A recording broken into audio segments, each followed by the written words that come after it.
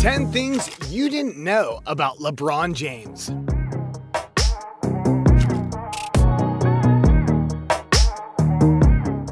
Everybody knows LeBron James. Even while still in high school, LeBron was bombarded with media attention. But just when you think you understand all that is this basketball legend, another surprise emerges from the incredibly complex story of King James.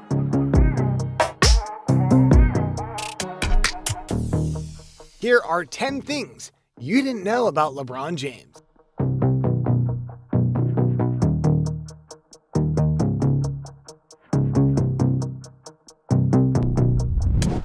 Kobe with an incredible play. And I believe Darren Williams tried to dunk it. 12th three-pointer of the game. The brilliant shooting of Stephen Curry. Number 10. Living with coaches. Many know that LeBron didn't play any sports until he was 9 when he took up both football and basketball. But the reason for this is due to his early family life, which was quite unstable.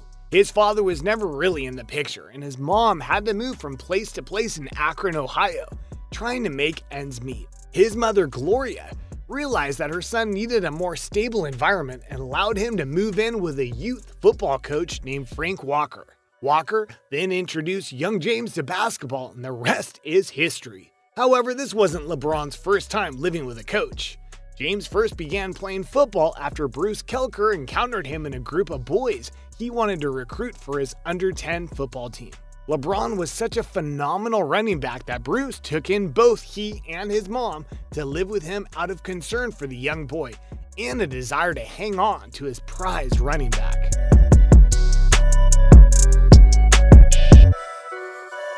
Number 9. Laid out by his own mother.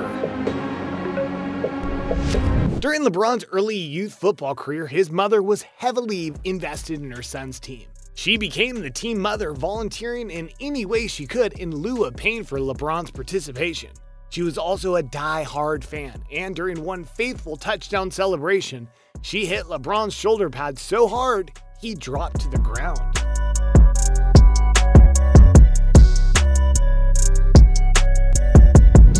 Number 8. Smoked a little weed. As a junior in high school, LeBron was engulfed in a deluge of media attention. He had already been Ohio's Mr. Basketball, and among other accolades, he had been featured on the cover of Sports Illustrated.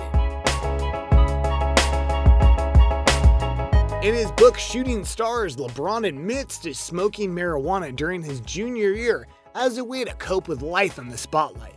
Marijuana laws and social acceptability had relaxed since the early 2000s, but back then, it was considered a pretty serious crime.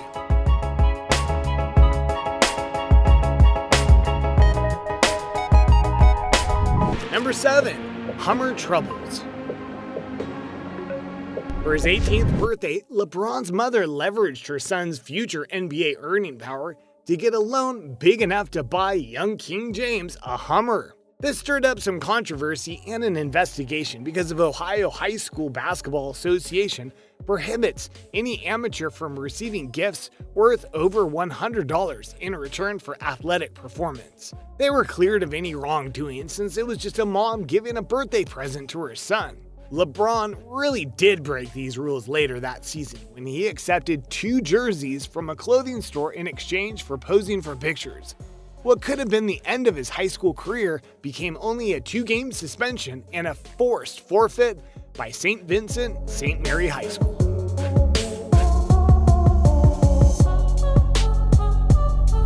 Number 6. First game scoring record. It comes as no surprise that James holds all sorts of scoring records, but this began in his very first NBA game.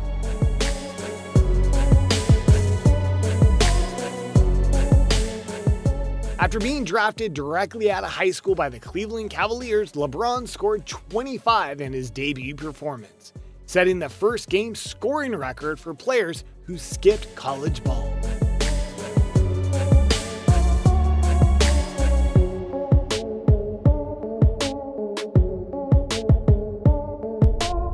Number 5. Vogue. James is the first black man and third man of any race to appear on the cover of Vogue magazine. This also bought LeBron a lot of media attention, as did everything else he's ever done, because it was thought to reference a World War I poster of King Kong. It kinda does look that way. What do you think of that picture? Let us know in the comments. Number 4. Ambushed. The buzz around LeBron's NBA career was in full swing even before the regular season had begun. At a time when fans weren't necessarily too interested in the NBA Summer League, the anticipation surrounding James caused events to be moved to larger arenas to handle the eager crowds. The Cavaliers had already had to deal with fans rushing their vehicles as they arrived for the Summer League matchups. So for a game in Boston, the team arranged a charter bus and what was supposed to be an isolated parking lot. However, fans hid underneath parked cars, and when the Cavs players exited the bus, these sneaky spectators rolled out from under their cars and ambushed the players, attempting to get a glimpse of King James.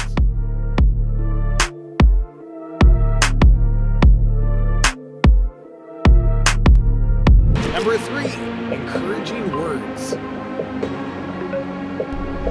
In a December 2016 game in Milwaukee, LeBron passed up NBA great Moses Malone on the all-time scoring chart. But 13 years earlier, LeBron had another encounter with Moses Malone while anxiously awaiting his very first game in the big leagues.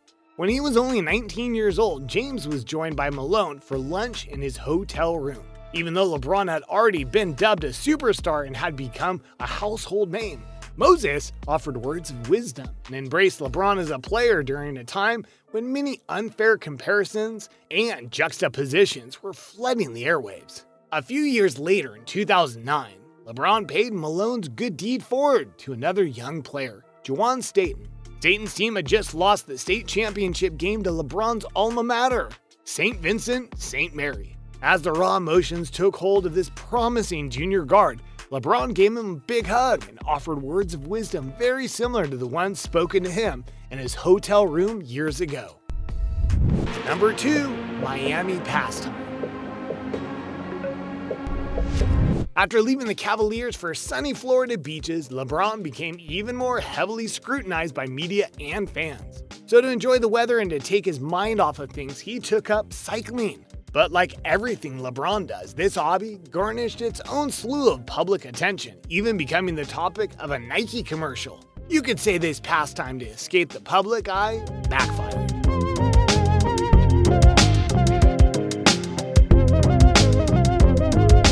And number 1, Wedding Crasher. Right after his first championship, LeBron did an interview with journalist Lee Jenkins. Jenkins had made a deal with LeBron earlier in this season that if he won a ring, they would do another sit-down. LeBron agreed, and here they were in the Ritz, ready to chat. It was such a nice day out that they forewent the scheduled conference room and decided to talk outside on a veranda. As they wrapped up the interview and stepped back indoors, they discovered themselves standing in the middle of a Jewish wedding. The starstruck guests raise a speechless glass to the newly crowned champ, and LeBron chimes in with L'chaim. You're getting rings. I'm getting a ring.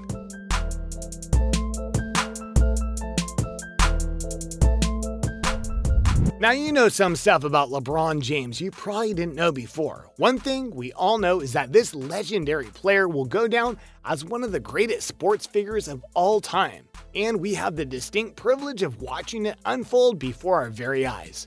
If you love this video, please hit subscribe, and we'll be back shortly with more Hoop Hustlers. And until next time, long live the King.